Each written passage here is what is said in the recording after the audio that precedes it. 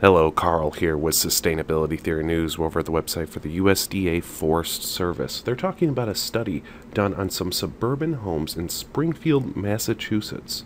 Basically, they wanted to find out what is the best way to maintain a lawn to increase the amount of native bees around it, and increase the diversity and the abundance of native pollinators.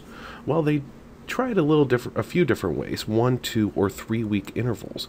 They found that after 3 weeks of not mowing the lawn, yes, you do get a lot more flowers, but 2 weeks is the sweet spot to get some good flowers, some good food or forage for the bees, and you get a much greater number of bees at 2 weeks rather than waiting for 3 weeks.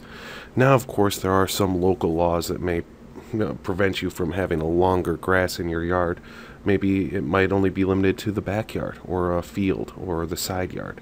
But it saves a couple of different things. One, you're saving time and money. You don't have to mow your yard as much. And you're increasing the amount of native pollinators. So, win-win. I'm going to link to this article in the description if you want to read more about it.